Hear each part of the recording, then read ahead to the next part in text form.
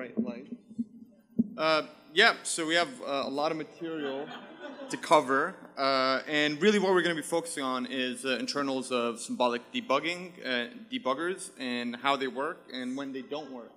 A lot of you have, potentially used one, whether it's GDB, LLDB, Delve, if you're working with Go, and they all break in mysterious ways. So we're going to work with an example that, reflects typical real-world workloads. So we have a program here which counts the number of W characters in a file terribly, and really central to this program is this function count.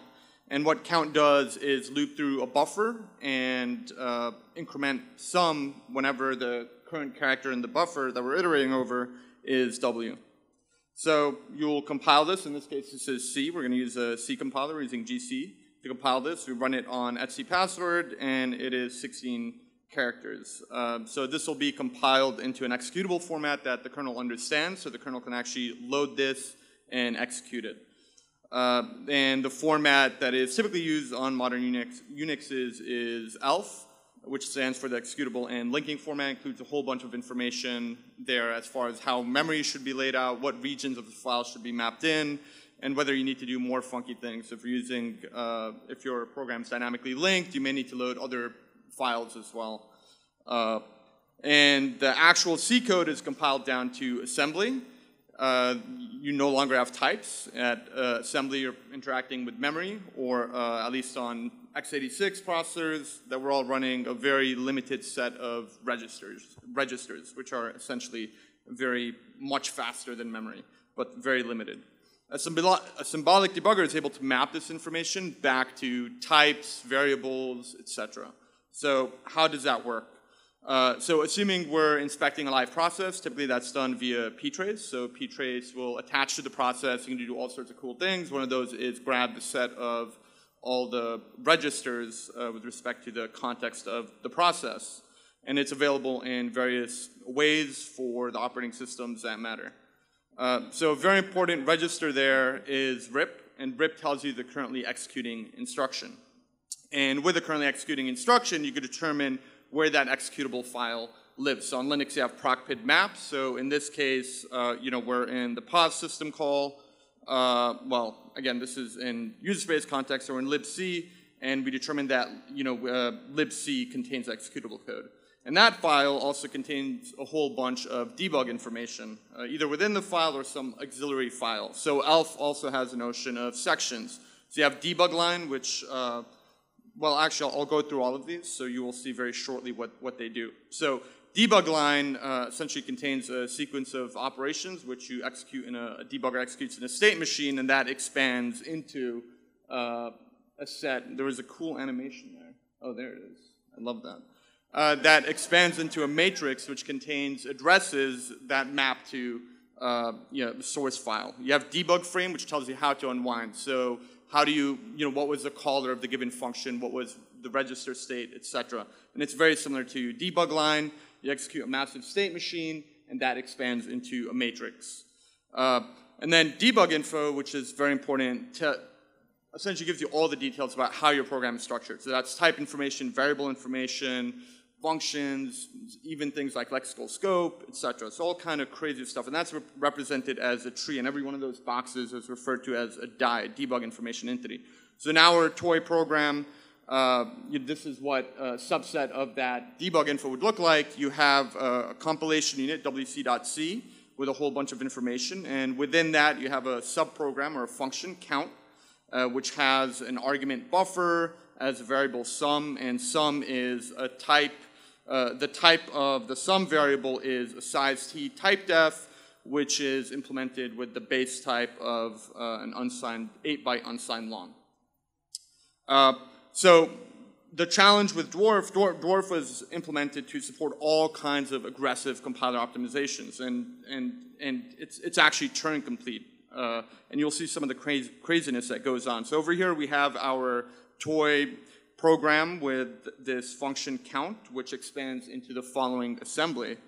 And the dwarf information, can't really see any of the text on my screen. So this is a dwarf information for count. So we have an I variable with the type information, a subprogram, And then in this case, the function was actually inline. So you see the bottommost die is a DW tag variable who is actually, additional details are specified in the original originating tag variable, and abstract origin essentially refers to that. And then the location, the value of the variable, is actually specified in this location list below. And what this says that, okay, if the instruction pointer is within this range, then we have to execute through the state machine, push the literal 0 into the dwarf state machine, and that value is the current value of I.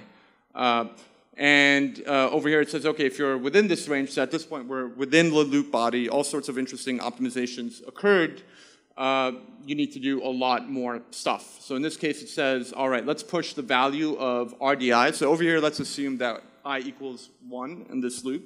So push the value of RDI, at this point it's buffer plus 1, and then push the value of RDX, and then subtract the two values, and then add the constant, you subtract them, you get negative 4,095, and then you add the constant of 4,096, and then the value of I is at the top of the stack at this point, which evaluates to 1. Similarly for this last bit of information. So in many cases, you'll see variables as being optimized out, even though they weren't actually optimized out. So we were walking through the loop body, and actually the condition in the loop body, the invariant where we're checking, okay, while we are not at the end of the buffer, that actual branch is actually not included in this dwarf output. So even though the value of I is retrievable at this point in time, you know, it isn't. So over here, we're using GDB. I set a breakpoint right at that instruction, and we see that I is optimized out. While if you go to an instruction prior, it is suddenly available, even though the value has not changed.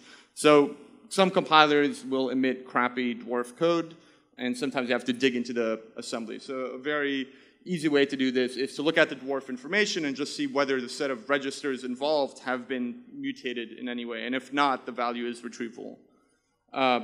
So that is that. And you know, what's worse is a lot of us today, when we're choosing compilers, we focus on things like performance, compilation times, etc. But a very important factor is also debuggability. What's the quality of the dwarf output, such that if you do get a crash in production or you have to debug the program, you can actually retrieve the state of the program. So Clang is an awesome compiler, but it does emit terrible dwarf code at the moment. In this case, we're using Clang 3.62, and we essentially pause the program after at the end of the count function, and you'll see that Clang's dwarf information actually outputs sum and I as being constants of 0. So unfortunately, you cannot always trust your compiler. And this is actually a comparison with a toy application including all sorts of interesting and weird types in C99 between GC and Clang, and you could see a huge gap in terms of quality of debug info. The last column to the right is Node.js at O2 optimization level, and you also see that large gap. So just make sure to consider that between compilers. Some languages are still very early in their support for dwarfs. So this is a Go application. I don't like Go, but we have to support Go. And what happens here is that depth equals 0, we actually say, all right, let's generate a snapshot. Let's run a symbolic debugger and just grab the state of all the variables in the application. And when you do that, so in this case, I'm using delve, you'll see that A and, essentially all the variables which are initialized after this point in time have, bogus values. And this is the case of bad dwarf being emitted. So in dwarf, you could actually specify, hey, these variables are only in scope within this range of instructions. And Go doesn't happen to do that. So, again, you cannot trust your compiler to generate the right information always. There's all sorts of other weirdness as well. So over here I have a toy application. I do, I corrupt the call stack. I overflow it, trash it with memory. And I run a debugger on this process. And according to the debugger, we only have one thread. So a lot of debuggers actually use ThreadDB, a very crappy library which helps you, which abstracts away a lot of the internals of threading implementation. So you could do things like iterate over threads in a program. And again, in this case, a thread has completely disappeared due to this corruption. And this is, what the process actually looks like, which also has interesting applications for malware. So different operating systems have different mechanisms to handle things like threading, and if you're dealing with something like Go or Haskell, where you have a notion of user space threads, there's a whole bunch of other crap that has to go on as well. Now, obviously, there are cases where things do get optimized out. So in this case, using a different set of compilation flags to compile count, and if I run a debugger, we'll see that I cannot be retrieved. Why is that the case? So actually, this code in the loops over here, we're essentially looping through an array, and we're indexing off of buffer off of I into buffer, or into buffer off of I. And actually, what the compiler does is determine, hey, we actually don't need I. Let's just go ahead and use pointer semantics instead, which ends up reducing the number of registers that it has to use. So in this case, I is, in fact, completely optimized out. Unfortunate. This is life. Yeah. And then, here's another example. And this is, the typical reason why things are optimized out. So the count function is actually called by main. And we'll see that arc and arg, which are the first two arguments that are passed to main, are actually completely optimized out. So one thing that the compiler will try to do is make the best use of the limited set of registers and try to avoid touching memory if it can. So in this case, the compiler knows that arg is actually never used by after the call into count, so it doesn't bother essentially dumping that value from a register into memory. And in this case, it's just completely unretrievable. And these are situations where things like reversible debuggers are very useful. And ultimately, the platform ABI determines which registers have to be saved or don't have to be saved across function call boundaries, etc.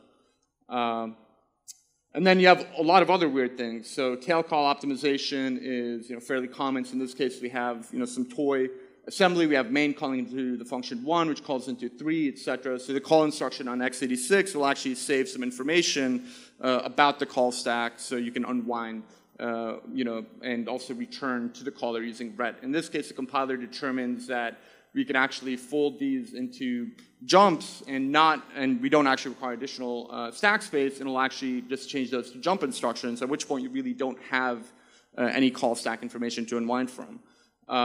So if you pop this open in a debugger without optimization on the left, you'll see everything looks sane. To the right, you'll see that everything except for the innermost tail call is essentially optimized out. So at this point, the debugger actually has to do all sorts of weird heuristics to try to disambiguate what the origin of a call site could be. And I might be over my time, I don't know, but Dwarf and debuggers are great and depressing. It's cool stuff.